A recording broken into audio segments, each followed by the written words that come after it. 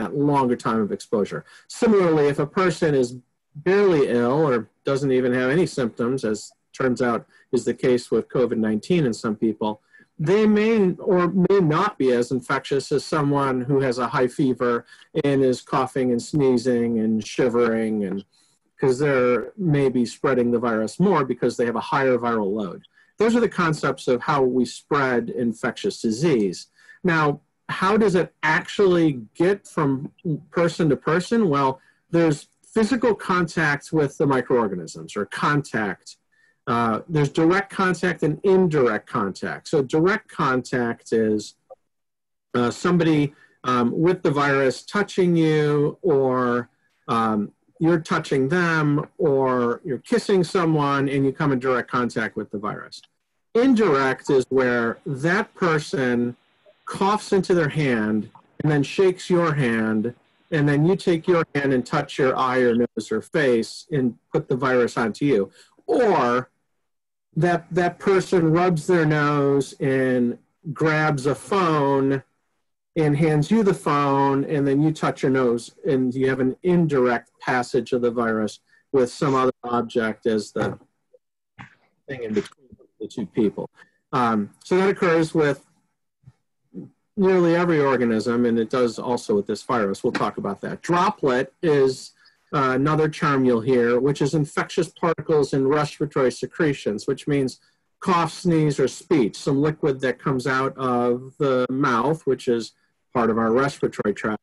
And in order to spread by droplets, you have to have what people call close contact. And this is where the whole stay 6 feet away from everyone else concept comes from. Because if you cough or sneeze, those droplets will travel through the air about 6 feet. So that doesn't mean if you're 6'1" away, you won't get some dose, but just let's imagine this: 6 feet away is how far these droplets spread out of our bodies. The next is called airborne, and this is where infectious particles are suspended in the air for long periods of time. They can go a long distance and then are breathed in. These can be like through the air, and you can think of pollen as airborne. So pollen, not an infection, but another substance that's suspended in the air, and pollen's blown everywhere, and you breathe it in. And so spores are like this for molds and there's a lot of substances that can be airborne. That's another way to spread infection. And then there are some things that we do. Aerosolize is dispersing of liquid into the air, and in this case, respiratory secretions. So there are ways to aerosolize the virus in this case, and you can also nebulize, or which is called atomize, which is converting liquid into a spray. And so there's devices to change liquid into sprays. And these are some things we actually take advantage of in medicine, but that will then create virus particles in the air. So these are all ways you can spread infectious disease. So how is COVID-19 spread, and how can we reduce the spread of it? Well, we can eliminate or reduce direct contact with the virus by social distancing. If you're not physically touching another person, then you're not going to have direct contact. You can always wash your hands and sanitize your hands so that you're not going to have virus on your own hands. Don't touch your eyes, nose, and mouth. And this is where the wear a mask in public concept that the CDC is recommending now, because you then may not let your own mouth secretions directly contact someone else. In healthcare workers, this is why we wear gowns and gloves, is to create a physical barrier between people touching our bodies. And really that means gowns and gloves for healthcare workers. And this is why telemedicine is now popular. Doctors and other healthcare professionals may not want to have to physically touch your body to practice medicine. And so if you do telemedicine, you can still have an interaction with your physician just without the direct contact. And so that is also a way, and that's why you see a lot of physicians, maybe your own, offering telemedicine services for the first time. Indirect contact is that the virus is on something else and then you pick it up and put it inside your body. So this is where the concept of wiping down commonly touched surfaces is. And there's been some studies that said maybe the virus can live on cardboard for a day. It can live on plastic for a few days and stainless steel for a few days. And so this is where the recommendation to wipe down door handles and sink handles, refrigerator handles, toilet handles, countertops, remotes, phones, with a bleach solution, and easily made 1/3 cup of bleach in a gallon of water or 4 tablespoons in a quart of water makes a strong enough bleach solution to kill virus particles on surfaces. So this is the indirect contact strategy to stop the spread of not only COVID-19, but nearly every pathogen and microorganism. How do we reduce droplet spread? Well, this is the concept of coughing into your elbow or into a tissue, and then remember, you got to wash your hands after you start coughing. And also wearing a mask so that if you have a cloth mask on, it limits how much you are spreading the virus to others. And then in healthcare, we wear the N95 mask. It's a designation of 95% of particles 0.3 microns or larger are blocked by this mask. And so that's what N95 means. And that's the type of mask we wear to prevent this virus from spread as far as we know. And then we also have to wear eye protection, especially in healthcare, because if somebody coughs, it can hit your eye too. And so goggles are better, therefore better than eyeglasses, because goggles seal around the eyes, as opposed to eyeglasses, which have room on the sides. And then this is also the concept of self-quarantining if you are ill. So again, if you're coughing, well, then just don't go around other people, and you won't spread it by droplets. That's the concept of self-quarantine. Now, it's unclear how much airborne spread contributes to this virus because we don't believe it's airborne. But some healthcare therapies can make it airborne. That's nebulization or atomization. That's certain aerosolization procedures like putting positive pressure masks on people. The CPAP mask everyone's familiar with. Well, putting that onto someone's face can then blow air and virus out and around the person and aerosolize the virus and possibly create an airborne contamination. Certain types of tubes that we place to help people breathe might aerosolize the virus, and this is the concept behind elective surgery, because when you have elective surgery, you put on anesthesia machines, and that blowing of gas and air into and out of the body through a breathing tube or a mask tube, certain type of mask seal tubes might aerosolize the virus. So that's why elective surgeries are canceled, is to not only minimize direct contact, but also any aerosolization and making it airborne.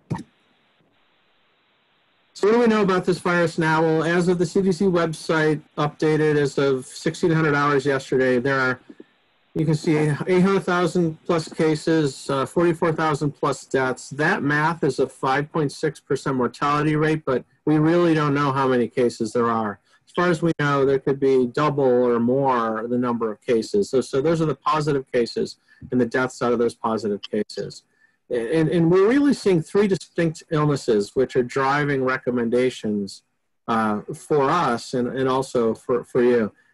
There's this asymptomatic, guesstimated about 15% of people. So it's estimated that if you swab people, 15% of them on this nose swab, which is called a nasopharyngeal swab, going through the nose to the back of the nose, 15% will have the virus and have no symptoms whatsoever.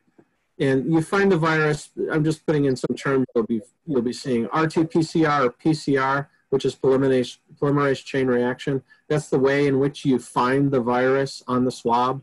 So that's a PCR test. And a positive swab means you harbor the virus, it's in your body, and then you're contagious if you are shedding that virus. So these are all terms you'll see, PCR and shedding and nasopharyngeal. So, but this is 15% asymptomatic. So how can you be asymptomatic with this virus? Well, either you're in the 14-day incubation period, which is the period after you got your dose of the virus and you have not yet shown symptoms. And because it can take 14 days, you do have the virus and you're contagious, but you don't have no symptoms. So maybe that's why you're asymptomatic, or maybe you truly are asymptomatic. Maybe you have the virus and you have zero symptoms whatsoever. It could also be that you had COVID-19 and now you feel better. And so now you're asymptomatic, but you still have virus on a swab. And the reason we really don't know the number of cases is because no test is perfect. There's a thing called a false negative, which means a negative swab doesn't mean that you don't have the virus. Just meant you didn't detect the virus on that swab. So there might not have been enough virus in you, like it might have been your first day out of your 14-day incubation period, so you really didn't have a high viral load, so you won't find it on a swab. Or maybe just the test was wrong and you have the virus, but the swab said you didn't. And so all these things contribute to this concept of asymptomatic spread, which is a huge challenge when you have such a contagious virus. Most of the disease we're seeing is what we would call mild disease, maybe 2/3 of patients. And these are the people that have fever, cough, tiredness. They're not hungry. They don't want to eat anything. They ache all over. So that's, fatigue, anorexia, myalgia. So tired, don't want to eat, and ache. And kind of maybe unique. There's a loss of taste and smell in many people. And then some people are really getting diarrhea as much as these other symptoms. And so these are the more common symptoms of mild disease. But these people are, in our opinion, handling the virus pretty well. So what do we do for these folks? We'll self-quarantine, or shelter in place, as people will say. What this means is don't spend time with other people because you're contagious with whatever you have. Call your doctor. They may do a telemedicine visit with you. They may monitor you by telemedicine. And this illness might last a couple weeks, and then you feel better, or it may progress to moderate or severe disease. So moderate disease, which is 12 or so, 10, 12%, higher fevers, your heart races, your oxygen levels go down. When we listen to your lungs, we hear pneumonia. We do a chest x-ray. We see pneumonia in a bunch of different places. We do blood tests. They show a lot of different inflammation markers, and we have to admit you to the hospital for oxygen treatment because your oxygen is low. And then the severe disease is 8 or so percent, where 8 or so percent, severe shortness of breath. People aren't really thinking or speaking normally. We see kidney failure. We see some people having stroke-like symptoms, seizures, even heart attacks. And in severe cases, we have to place a breathing tube to help you breathe and put you on a ventilator. And then you may wind up on the ventilator for 2 weeks if you survive. And of course, we put you in the intensive care unit. And there are people on the ventilator for 2 or more weeks while their lungs heal. So that's the span of disease, from some that have no idea they have it to others that are dying from it. We have no idea why some people are more or less susceptible. It's not as simple as you're 80 years old with high blood pressure, diabetes, you've had a stroke, and you've had a heart attack, and now you get the virus and you die, because some of those people live and some 5-year-old girls die. And so it's not clear why some people have one level of illness and others have another level. Maybe that'll be figured out in the future. My suspicion is it has something to do with our genetics, but we're not going to figure that out. So why is this a pandemic? Well, it's a pandemic for a few reasons. First of all, we thought this was going to be just a normal coronavirus. It's a common cold virus. So maybe it'll be just like common cold, and it'll be spread by contact and by droplets, coughing and sneezing. And so that was the initial guidance. But this is a novel one, so it'll be like MERS and SARS. So if you have fever, cough, and fatigue, just stay home. As long as you're not touching anyone or coughing on anyone, then you're not going to spread the virus. The problem is when you tried to identify and go back and contact trace and see where did you come in contact with the virus, you couldn't figure it out. And we were seeing community spread nearly immediately. So it wasn't as simple as, well, you knew someone or someone traveled from China and that's where you caught it. No, it was spread through the community so rapidly, you couldn't contact trace to figure out where you came into contact. And it was clear that it was more contagious than can be explained by just being coughed on or sneezing on each other. Plus, we had no testing, so we had no surveillance. We had no idea how many people in our community had this because we didn't have any testing to see how prevalent it was in our society. And then we appreciate now there's a significant asymptomatic spread, so there's no way you can contact trace if you trace back and people felt fine and had no idea they had the virus, but we're still shedding the virus. So this is really why it's a pandemic. It's a combination of multiple things together. So traditional public health, contact tracing and isolation didn't work. Why is it deadly? Well, again, we thought, oh, this is another novel coronavirus like SARS and MERS. So we're going to die from lung disease, something called acute respiratory distress syndrome, or ARDS, which is the severe lung infection where we can't get oxygen in or carbon dioxide out of our bodies, and we die because our lungs essentially shut down and stop working. But what we're seeing is nearly every organ in the body is failing in different people. So someone will have just barely a cough, but will be in kidney failure, or someone else will have ARDS, like lung disease. Other people literally will be having seizures with high fevers, but won't really have much pneumonia, and their kidneys are fine. And so there's so much of a variety of disease that the current theory is that something called microangiopathic thrombosis, which means there's clots forming in the little blood vessels in our body. And since every organ has a little blood vessel, if you clot in different blood vessels in different organs, you're going to have different organs failing. So it's this small blood vessel clotting that is, in part, the theory behind why we're seeing so many organs failing, and it's not all lung disease. Then there's this concept that it's our own body's immune system inflammatory response that's contributing to the illness in some people. And so you might have heard or you'll read something about the cytokine storm. Cytokines, think of those as the inflammation of the immune system. And to a certain extent, cytokines are needed and are good to help kill infections.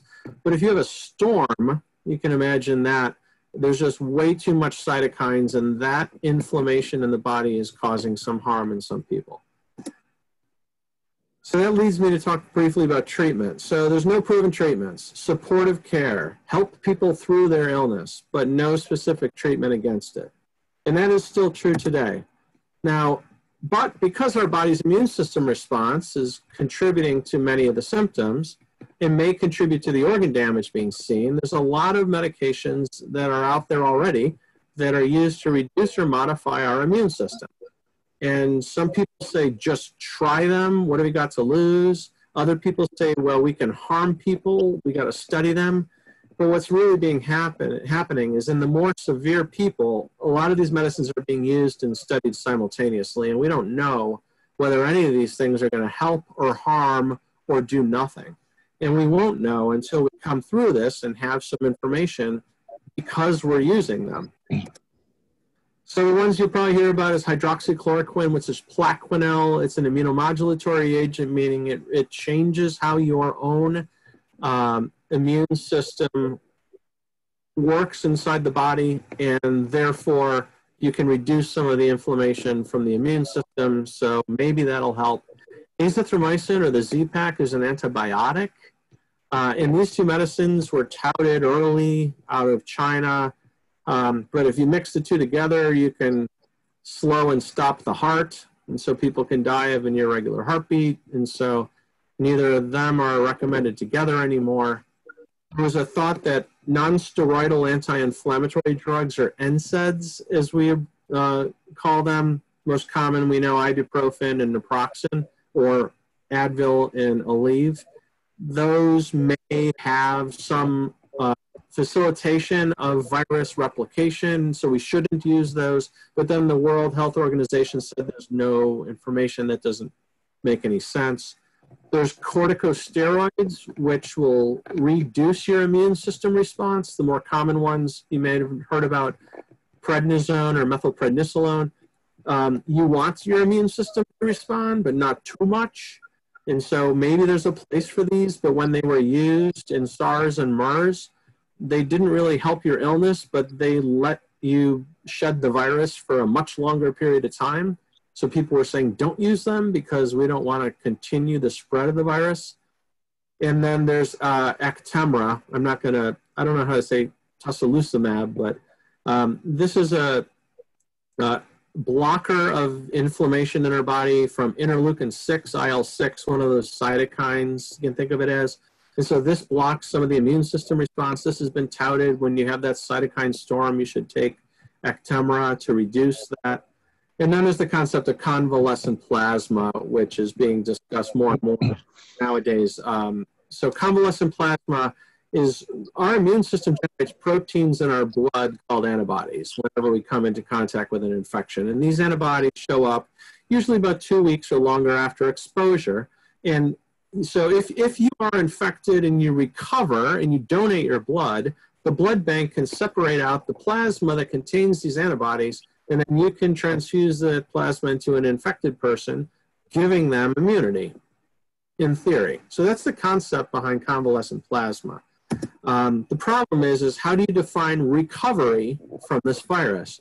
So again, we've made a lot of assumptions that have been wrong about this virus. So the original assumption, again, was, well, as long as you're 7 days after your initial fever and you have 3 more days with no fever without taking anything like Tylenol or ibuprofen, then you should be fine.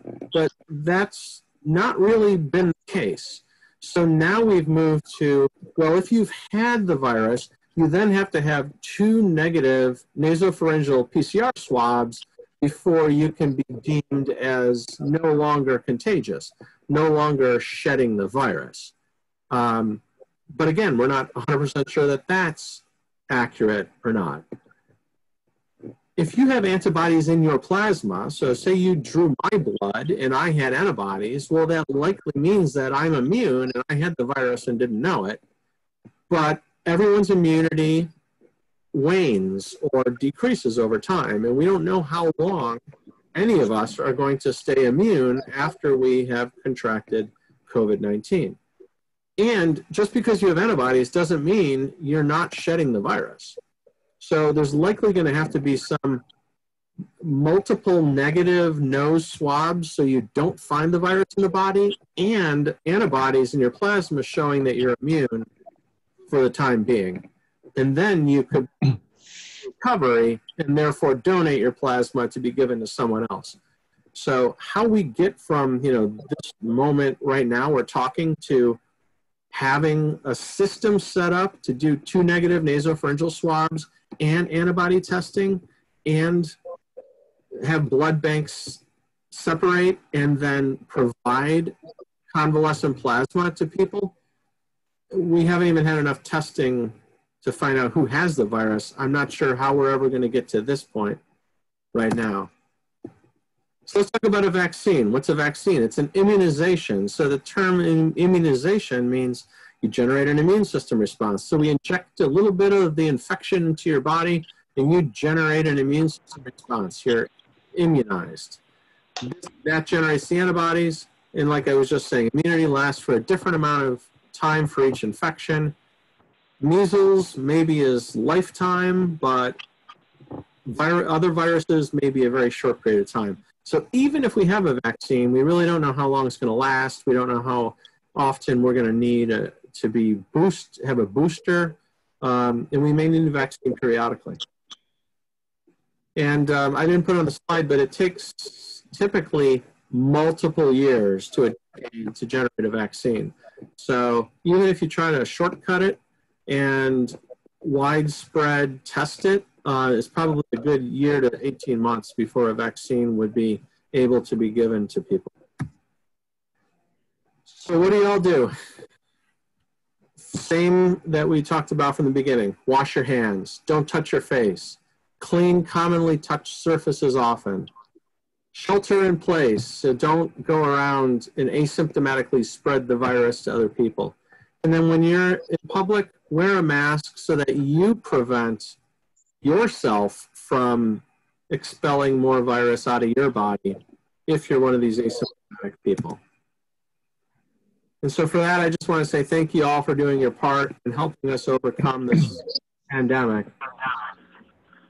And I want to pass it to Dr. Musborg to give probably much more interesting take on this virus. Well, thank you. I'm here primarily because I've had this lovely disease, and I'll give you a short timeline of exactly what happened and when. So March 9th, evening of a Monday, I got home from a tennis lesson and started feeling worse. And on Tuesday, went into my office and we canceled my clinic for the next 2 days, which I've never done. And I felt pretty yucky. I talked to my primary. He thought I probably had the flu, even though I'd had the flu shot. I was taking Advil and, you know, pushing fluids and all the usual stuff, but I was already getting tired. In fact, Tuesday morning, we canceled everybody but 2 patients. I wore a mask, saw them, went home and took a 3.5-hour nap at noon. By Thursday, I felt a little better. I'd been put on Tamiflu, which is an anti-flu or a flu antiviral. That didn't sit real well with me, and by Friday, we discontinued that. Friday, I felt somewhat better. Saturday, about the same, but probably 40 or 50% back to normal. And then Sunday, the 15th, I started feeling worse. And that night, I actually texted my primary care doc and told him how awful I felt. And on Monday, the 16th, I had my first nasopharyngeal swab, which took 8 days to come back, and it turned out to be positive. But those next 8 or 9 days were absolutely the worst I've ever felt in my life. I had headaches, terrible sore throat, fevers to 102.6, myalgias, muscle aches, nausea, absolutely no appetite, and just complete and total fatigue. If I walked 30 feet, I had to sit down and rest. If I took a 10-minute shower, I had to take literally a 3-hour nap. I felt awful at night. I had weird, scary dreams. And over those 8, 9, 10 days, I lost 20 pounds. And I had a cough, but really didn't cough anything up. The one thing I never had, and my primary told me every time he saw me, which was in his parking lot, he would not let me come into his office. He came out to my car and with a mask and goggles and listened to my lungs and swabbed my nose. And he said, if you get short of breath, go to the ER. Well, I never got short of breath. So I never went to the ER, never got admitted, wasn't in the ICU. But if that's a mild case, I really don't want to have anything more. Empirically, in other words, just because he thought it wasn't a bad idea, by that Friday, he put me on hydroxychloroquine, which is the anti-malaria drug that you hear talking about. It's also called Plaquenil, and it's used a lot, or at least some, for people with rheumatoid arthritis. It's been around for a long time. I was on that for 5 days. So the following, about Tuesday and Wednesday, I started feeling better. Not anywhere close to normal, just not as sick as I was. I quit running fevers that Tuesday, which would be the 24th. And by Thursday, we did another swab, and Friday, another swab, because I have to have 2 negative swabs 24 hours apart in order to go back to work. The following, again, those took 8 days to come back. The following Wednesday, he'd gotten some 48-hour turnaround swab. So I had another swab. So that Friday I had 3 results come back, and every one of them was still positive.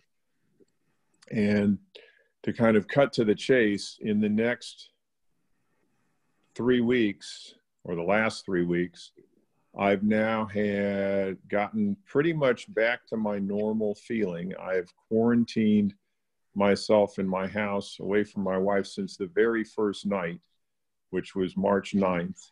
I'm in a back bedroom with its own bathroom, and I exit the house in and out through our back porch. So I haven't been in the rest of my house since the 16th of March. And a couple of weeks ago, a lady from my church texted me and said she'd heard I had the virus. Would I be willing to see if I could test negative so that I could donate plasma for her husband, who at that point in time had been in the ICU, intubated on the ventilator for 9 days. As of tonight, he's now been intubated in the ICU on the ventilator for 28 days. And he's turned the corner enough that they're starting to lessen his sedation. He's probably 70 and pretty healthy. And I will tell you, I mean, I'm 63. I take a very small dose of amlodipine for blood pressure. I've never smoked. I'm pretty darn healthy. I used to play, we were running till I hurt my feet. My wife and I are probably playing tennis 3 to 5 times a week, which I'm convinced is why my lungs didn't get bad enough. But I have now, as of yesterday, had a total of 9 swabs, and every one of them's positive. So I am 38 days out from my initial positive swab, and I'm still testing positive, even though I've had no symptoms for the last 3 weeks. So I'm one of those folks that makes the rule of, oh, if you've had 72 hours with no fever and no symptoms, you're fine.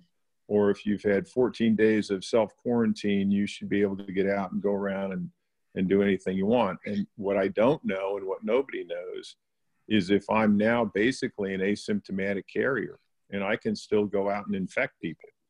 And we don't know what we don't know. I actually was sent today to get the antibody test, and the lab lady said they weren't doing it, even though their headquarters in Tampa says they are. So I've got to go back and get more blood drawn tomorrow to see if I've got antibodies. But so the big conundrum really is, on the one hand, in a way, you'd like to be positive and then be negative, because then you had it and you probably have antibodies. On the other hand, if you don't test negative, what does that mean? I mean, I still can't go back to work. My office has been closed for going on 6 weeks. And both of my office staff got sick. They both tested negative. They now have no symptoms. They're also both female. And so it seems like women maybe don't get as sick as men. The running joke is it's always hormones, but maybe there's something to that. They're also about 10 and 20 years respectively younger than I am. So that may be part of it as well. But I don't, it was the whole self-quarantine thing. It isn't fun. It isn't convenient. I mean, I can't hug my wife. I can't hug my son who came home from college. You really are isolated. I mean, I can walk around in my yard, but it's no fun. And I would like it to end yesterday, but it's the potential for asymptomatic people, as Dave said, infecting folks unbeknownst to them. If everybody goes out and starts going to the mall and going to the theater and going to the sporting events and all that stuff, is really a significant risk. I mean, I don't know how I got it. I assume I got it from a patient, and it could have been as far back as the last week in February, but I don't know who. None of them had been to China. None of them had been to Italy. I mean, I talk with my patients and kind of find out what's going on and where they've been. And the reality is, whoever I got it from could have been an asymptomatic carrier that got it from someone who had traveled there, or they could have gotten it from another asymptomatic carrier. And so, you know, nobody knows what the solution is. I mean, there's a ton of people investigating things, trying to find more rapid tests, more accurate tests with less false negatives, antibody tests that are going to tell who's had it and if you've got antibodies. And even then, you, like Dave said, you don't know, do you have lifelong immunity like if you get the measles vaccine, or is it just going to be coming back year after year and it's like the flu shot, and so we can kind of give you vaccines every year and it'll hopefully mitigate it and make it less bad, but it's going to be around for a long time. So that's where I'm coming from. It isn't any fun, and I hope if anybody gets it, they get a mild case. But I would parrot again my primary, who said, you know, if you've got shortness of breath, you need to haul, you know what, to the ER as soon as possible. I've got a brother-in-law who sounded like he might have it. He didn't meet the criteria to be tested. They diagnosed him with pneumonia. He was sick for between 2 and 3 weeks till he started feeling better. I've got another relative by marriage who his primary complaint was headaches that just wouldn't go away, and kind of a sinus infection kind of thing. And he finally turned the corner and is feeling better in a couple weeks. So it isn't just one symptom or two or some set of things. It can be a variety of stuff. And I mean, I feel for the ER physicians, because it's not, you know, as cut and dried as someone who comes in with chest pain and you do some labs and an EKG and maybe they end up getting an angiogram and like, okay, you're either having a heart attack or you're not, and you need this or you don't. I mean, there's just a huge wide variety of stuff. And everybody's trying their best, but in a way we're all flying blind. So I'm going to end there. I'll be happy to answer questions. I know Dave will as well. And I'll turn it over to Joe, and he can do his magic with the Zoom stuff. Okay. I'll try my best. It's my first time actually using it. There's 31 of us on here, and from what I'm telling, I think everyone's a brother except for 2 or 3, but I know who they're connected to, so I'm safe to unmute you if you have a question. So if you want to put down in the chat that you would like to ask a question, I'll unmute you. So is there any questions? So Evan Donellan has a question. Let me find you, Evan. All right, Evan. You should be good. You should be muted. Okay. Hi, I'm Evan. I'm from Richmond, Virginia. So I work on an ambulance, so we see like a pretty moderate amount of corona down here. My county was the one that made national news for the nursing home, everyone dying. So basically they've started testing people like within the fire system and doing the antibody check, but people still aren't really sure like what the advantage is to the whole antibody thing. Cause as you said, you can still be an asymptomatic carrier. So like, what are they really hoping to gain from, I mean, obviously they can tell if I have it, then I shouldn't be working. But other than that, like what is the real benefit of knowing who has the antibodies? Because it might not necessarily mean that I could survive it or whatnot. I'll start. Having antibodies is important, which means you're probably not going to get ill from it while you have antibodies. So even if you are surrounded by the virus, you personally will be fine. You will not get sick again. And so that doesn't mean you don't have it and you can't spread it to other people, but it means you won't get sick. So people are talking about antibodies as a way of identifying workers who can go back to work because they're not going to get sick from other people. But the other side of the equation isn't true. You could make someone else sick. So I believe it's going to have to be a combination of a reliable test that says you are not shedding virus and going to make other people sick, and you've had this, you're not going to get sick. then you're going to be okay engaging in society again. I think that's where the value of antibody testing is, personally. Yeah, I'd agree.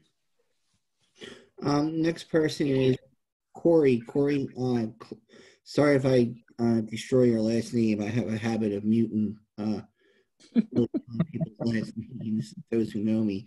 But Corey Klestat. Hi, good evening. This is Corey Claystad. Thank you first of all, for having this tonight and for speaking. My question is regarding the news reports in the past week about COVID toes. And I was wondering whether either of you have encountered that or heard of any adults having it.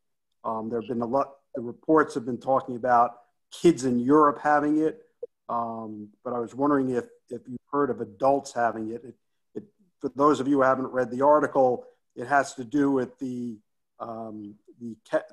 small capillaries in your feet, and basically displaying like a chicken pox kind of rash.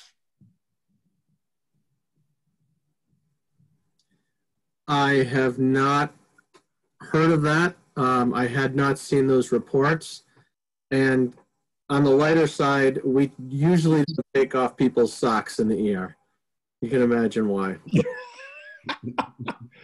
I can definitely say that even though we jokingly say that ENT stands for ears, nose, and toes, I only had one lady come in 20 years ago that wanted me to look at her bunions and didn't think that the joke was funny. I have not read the article. I have not heard of it.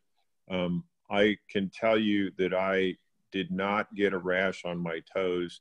I haven't heard of anybody of my colleagues who have called me to check on me mentioning anything about it. But I am obviously out of the loop because I'm not at the hospital or at my office to talk with anybody about it.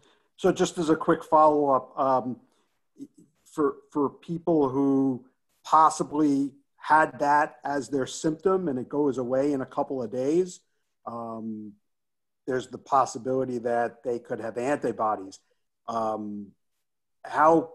How quickly, at least I'm from New Jersey, are the antibody tests going to become available to the masses? I don't know. I heard that they're just starting to roll them out.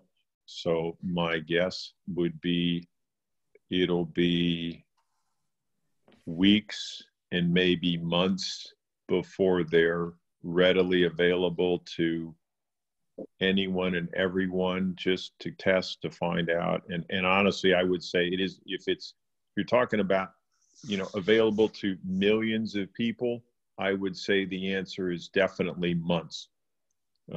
Just because I don't think they can gear things up that fast. They haven't geared up testing to see if you're positive. I mean, it's faster now than it used to be, and the turnaround time is faster. But again, part of the problem apparently is getting the reagents that it takes to run the tests.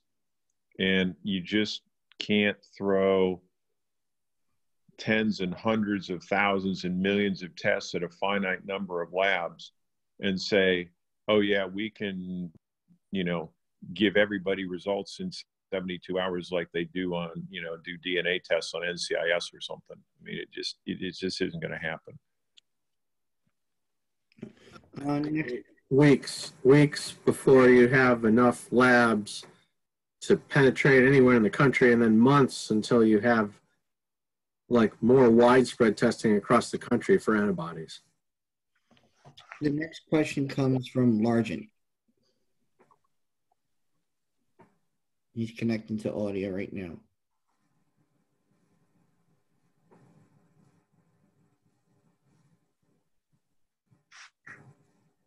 Are you there?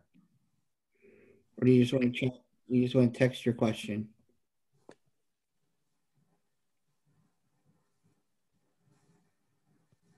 All right, so let's go to Biology 95. If you can let us know your name and what chapter you're from.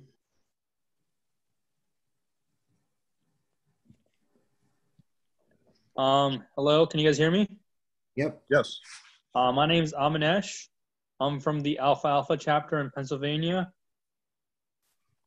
Well, I'm an alum now. So I live in Pittsburgh, and I work in a microbiology lab.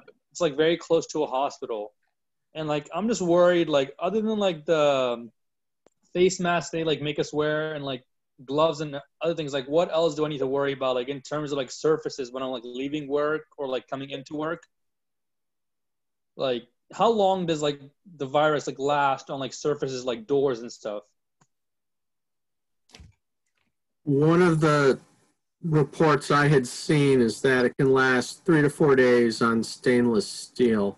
And so therefore, if you have door handles or turnstiles, I guess for that matter, or anything else that's steel, like even I guess you can imagine some door handles and refrigerator handles and sinks and toilets, 3 to 4 days it can last. And so I would hope that every workplace has instituted a frequent wipe down of commonly touched surfaces. Right. But I wouldn't, of course, trust that. So if you have, can carry your own bleach wipes, then you're going to want to wipe down everything that's commonly touched with a bleach wipe. That's kind of what I've been doing anyway. I have like those like small like the lens cleaner wipes for your glasses with like the alcohol on it. That's what I've been using right now. If there's something that's 10% bleach or 60% alcohol, those are the numbers of the percentages of those substances that kill microorganisms. So I don't know if a lens wipe has enough chemical in it, but a bleach wipe or a 60% alcohol solution would be able to kill surfaces. So viruses and other microorganisms on surfaces. If you work in a micro lab, I might suggest grabbing a pair of disposable gloves and wearing them all the way home and then throwing them out and having another pair in your pocket and wearing them all the way back. Mm-hmm. Well, they're kind of limiting like how much PPE we're like allowed to like use. So like other than like lab work, like we're not allowed to take like extra PPE out of the lab with us.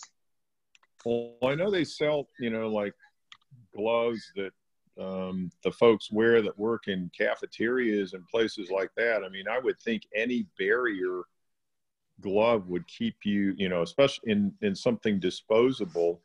You might be able to find them in a, I don't know, grocery store or a pharmacy or whatever, and just, a pair going home and a pair going back to work and suck up the cost yourself if you can find them. I like, again, since I can't go out to stores, I have no idea the availability of this stuff. But I mean, that would be my suggestion, to see if it's available and wear disposable gloves. So the next question comes from Gene Spencer. He put it down in the chat. I don't know if you can see it, Dave or David. It says he was surprised to see one slide mention the need to reduce or modify the immune system, and that he assumes that a strong immune system would be an advantage. Yeah, this is one of the interesting aspects of this virus, is that there are other illnesses where our own immune system inflammatory reaction contributes to the illness. And in some people, this is felt to be a significant contributor to the severity of their illness.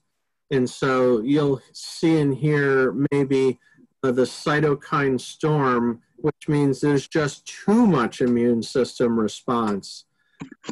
And that is contributing to the severity of illness. And that's when some people are recommending steroids and this interleukin-6 inhibitor called Actemra to try and reduce the overactive immune system. So consider it a pendulum going too far to too strong of an immune system actually causing harm.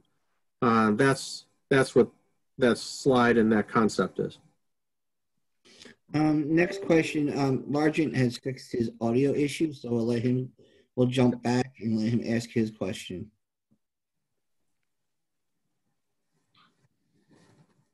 Go ahead.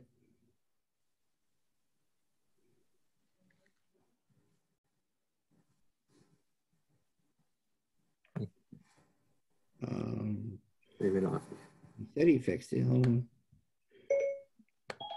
Try it now. Can you hear Just us? to confirm, you'd like to FaceTime Tyler Holland? Why don't you text your question and then we can ask it that way.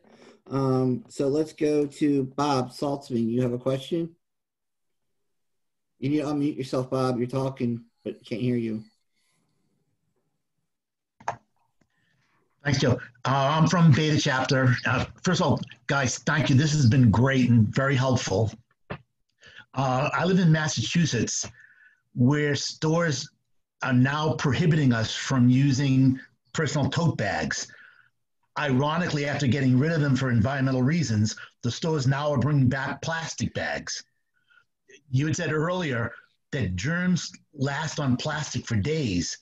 Does that include these plastic bags that the supermarket's making us use? In theory, yes, but the virus would have to be put onto that plastic bag. So that would be like one of those indirect contact things where someone who is shedding the virus would have to put it onto the plastic bag, and then you would touch it and then touch your eye, nose, or mouth, and indirect contact spread it to yourself. So that means that if 3 or 4 days is accurate, within 3 or 4 days before you touched it, someone else would have had to put virus on it. And so that's how that could happen. Yes, if you're bringing in your own contaminated tote bag, then that's not, then you could be sharing your contaminated tote bag with others in the store. Maybe that's the reason. But I'm not sure if that's real or practical. But that's not happening where I am in northern New Jersey. So. Yeah, Massachusetts loves making laws, and it's just ironic that after telling us all to get rid of the plastic bags, now that they're telling us they had to dig them up again. Yeah, very ironic. So, Largent, he texted his question. It's how can the ease of transmissibility be explained other than it being airborne? Assuming it's airborne, how are cloth masks effective? So if it's airborne, cloth masks aren't really effective because it's suspended in the air. People would have to be wearing a mask 100% of the time to not put any virus into the air. I think the ease of transmissibility is because there's asymptomatic spread, meaning I think it's much more than 15% of us are asymptomatic. There's even some people that guess maybe 50% of infections are asymptomatic.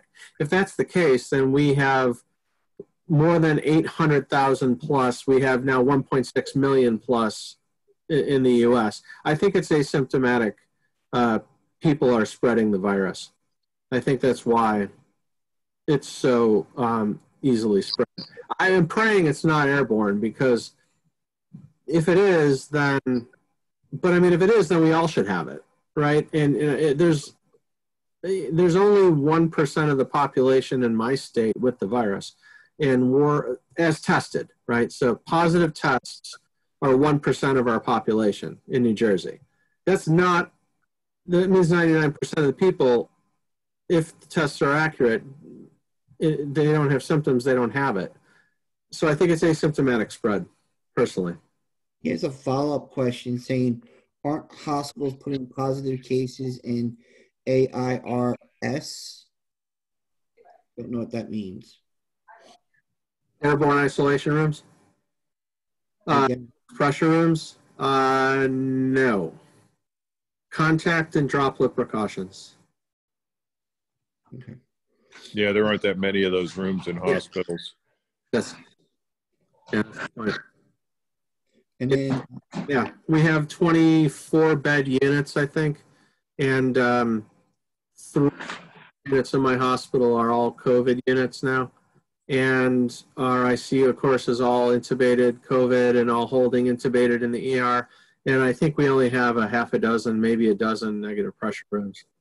So if we have 100 beds and 90 COVID patients in the hospital, or 100 if we're full, everyone cannot be in a negative pressure room. Dan LaPlaca has a question. He says he's heard that the virus sometimes mutates. Any evidence of that occurring with COVID-19? I suspect it's too early to tell. And I mean, there may be multiple strains out there already, which is why some people get sicker than others and some take longer to recover than others. And if it's like, in this respect, the flu virus, it mutates every year to a small degree and about every 5 years to a more major degree. And there have been some articles out there about, gloom and doom scenarios that this thing's going to mutate and get even worse. And the next time it comes around, it's going to kill, 10 times as many people or whatever. And so we might as well all give up. But the thing about mutations that people need to understand is it could mutate and become more infectious and more deadly. And it could mutate and get a whole lot less infectious to be where it's virtually non-infectious. I mean, there's no way to tell. And that's going to be something that we find out as the months and years go by. There isn't any way to tell now. I mean, it could be mutating now. I don't know that anybody has put out any data about that. The virology folks are probably trying to track that. But in terms of the clinical significance right now, I think everybody's focused on trying to treat the people that are sick as, really sick now. So Amnesh has a follow-up question, and he asked, some viruses like the common cold and flu spread more when the weather is colder. Is that a possibility with COVID?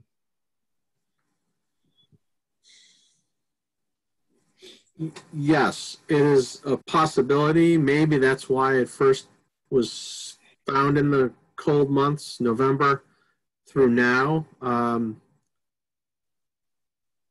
We're hopeful, but I'm not sure we know enough about this virus. And, to Largen's point, maybe there is some airborne spread. And then if something's airborne, then it doesn't necessarily matter what season you're in. But if it is more contact and droplet, then those are more common during the winter months in terms of transmissibility. So I think everybody's hope in the beginning was it was a cold weather thing because, if you look at the map latitude wise in the, in the early time in China and Italy and all these places are farther northern climates. But now when you look at Dave's map, I mean, it's in South America and Africa and it's summertime there or going into fall. And it isn't like it hasn't hit Florida and Arizona and Texas and Louisiana. And I mean, a couple of weeks ago, we were in the 90s every day. So it didn't shut it down here. Hall Jones has a question. Hall, do you want to ask it? Yeah, I was just, as we're looking at, states starting to open up, or when we start thinking about the fall, whether some universities are going to, open up and have students come, how should we think about advising, the active members how to conduct themselves? Is there anything in particular outside of what was already in the presentation about social distancing, washing your hands, masks, et cetera, that we should be thinking about? Boy, that's a really good question.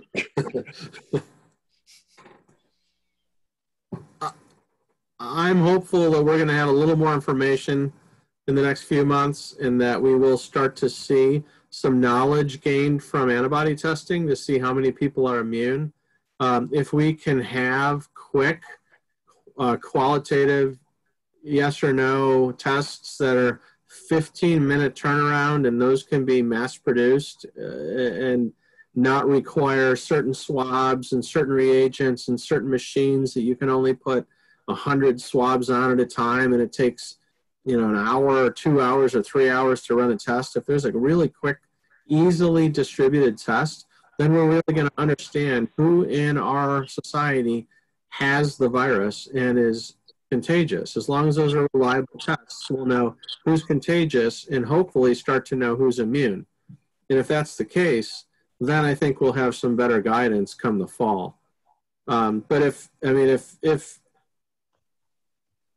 we'll just have to all wait and see what we learn in the next couple months. So there's one other question on Rose's question about warmer weather and effects on the disease. But Largent asks whether airborne or symptomatic, will mass and proper use of PPE contribute to spread?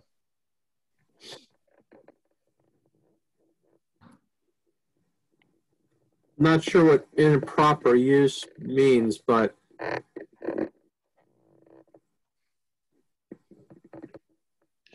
wearing gloves and masks?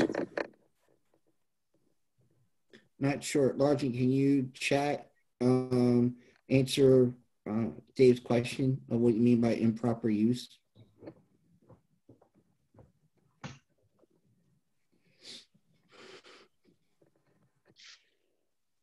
He says touching on masks, not removing properly without cross-contamination. Yeah, so it's indirect contact spread. Yeah, so if there's a virus on the surface of your mask or on the surface of your goggles, and you touch the outside and then touch something else, and somebody else picks up that virus and touches their body, that's how it can be spread. Yeah, so there's a whole approach to how you, as we call don and doff, or put on or take off our PPE, so that in theory you're not touching the part of your body that would have had direct contact with the virus. And so you take your masks off from behind, you take your goggles off from behind, you take your gloves off. You don't pull the gloves off like this. You peel the gloves off from the inside, and then you fold them together, and then you wash your hands, and you remove everything away from your body into a receptacle.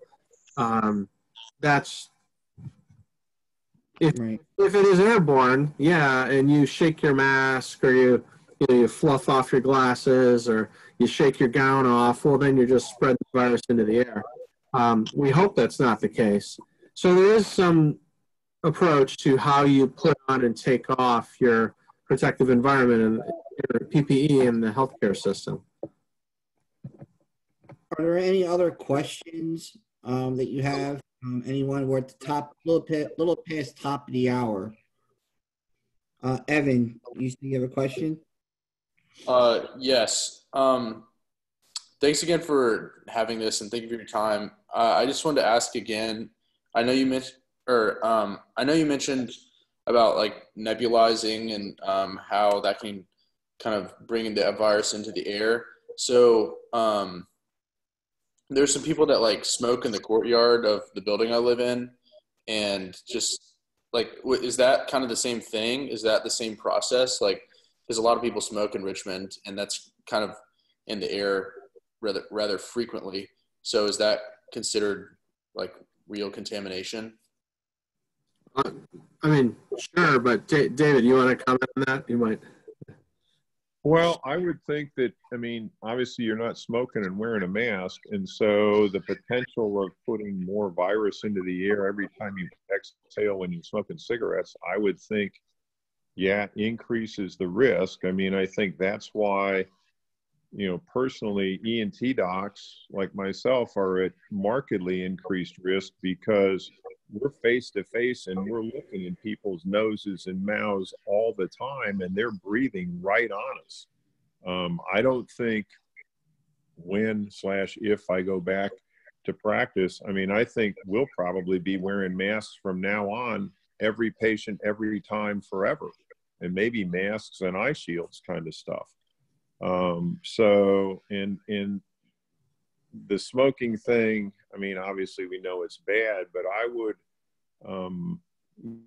since we're close to the end of this, my plea to people honestly would be, especially to the younger folks that are between, the college fraternity members all the way up. I mean, really lifelong, but especially into your 40s and maybe up to 50. I mean, it's clear that in this disease, this infection, the older folks with the chronic medical illnesses fare by far worse. Now, they are at increased risk for more complications from just general pneumonia and the flu and surgeries in general. But in this case, it's even, I think, more so because we don't know how to mitigate it. And so the health habits that everyone has between 18 and 50 are the things, that are going to pay dividends or put you at marked increased risk of a bad outcome, morbidities and mortality in the things that you get in your 60s, 70s, and 80s. And so, smoking is bad, and being overweight is bad, and not exercising is bad. And those decisions that you make for those decades of your 20s, 30s, and 40s are going to come home to roost when you're in your 60s, 70s, and 80s.